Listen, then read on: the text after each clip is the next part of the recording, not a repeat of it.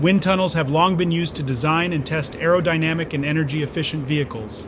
Now, Ford has combined the latest wind tunnel technology with the equivalent of a vehicle-sized treadmill to help create its next generation of production vehicles, including the all-new Ford Mustang Dark Horse. Capable of simulating wind and road surface speeds of 200 miles per hour, the rolling road wind tunnel supports testing for efficient and performance-driven vehicles across the Ford lineup, including the next generation of Ford electric, hybrid, and gas vehicles. One key benefit of the RRWT is that it gives more accurate data in terms of both wind drag and downforce compared to other earlier wind tunnel designs, which are key factors when optimizing for range and efficiency.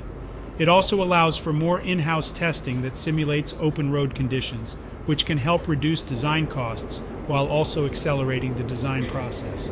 A new 5-belt rolling road system can replicate real-world drag through a rolling road aerodynamic tunnel that enables Ford to bring the road to the vehicle, rather than the vehicle to the road. To test for optimal aerodynamic performance, each wheel gets its own belt, making up the first 4 belts. A large 5th belt runs under the center of the vehicle. A crane is used to switch between the 5-belt and single-belt systems, an industrial-sized plug-and-play. The single belt, which operates at up to 200 miles per hour, opens up a new breed of testing for high-speed performance vehicles.